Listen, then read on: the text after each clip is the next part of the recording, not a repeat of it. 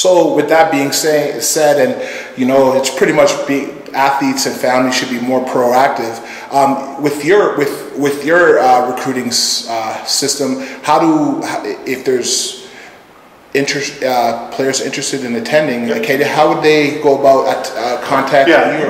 You can find most anything on the internet. Okay. My office number, my email address, my recruiting form, on pretty much every school in Canada and in the States as well. You'd be able to find email addresses, phone numbers, recruiting forms for each university. Fill out the information they have online. Don't be so prideful that they have to come to you, because you know what? There's millions of kids out there that want to play football. You have to do some work, and if it's important to you, you will. And if it's not important to you, you won't. If you're in that mindset that they'll come find you, you're going to be left holding your bag and you know, waiting for something. So you know, reach out, be proactive, get your films up on YouTube, get your films up on, you know, I see a lot of huddle films, a lot of Facebook. I see it on Instagram. I see it on you know, Twitter, and I definitely see it on huddle. I mean, you know, those are things that are out there. Those are some of the avenues and mediums that we're looking at, and we're finding stuff. And you know, send out a 2 or 3 minute highlight film. Just so everyone knows, no one wants to see an 8-minute highlight film. I turn the camera off. I turn the film off.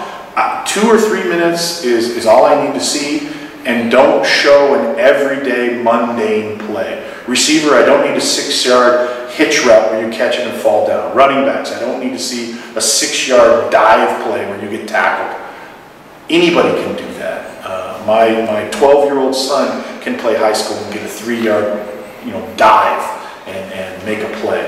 I want to see highlights. It's called a highlight video for a reason. Show me highlights. And then I'd like to see a game film, because it's as important to me what you're doing when you're not directly involved in the play.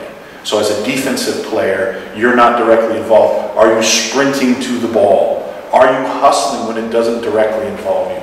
Offensive players, if it's going to someone else, what are you doing away from the ball? Did you stop and walk and watch the play happen, or did you get involved? So those are things that I'm looking for, and I know other coaches are looking for as well. Wow, that's great insight. We stress that all the time as coaches, even at our camps, and it's great to hear from you. You stress that even more, right? Because it's true. Right? I'll give you a quote. It's a defensive quote, but it's just as important on offense. Your value to the team is equally proportionate to the distance you are from the ball when the play finishes. Wow.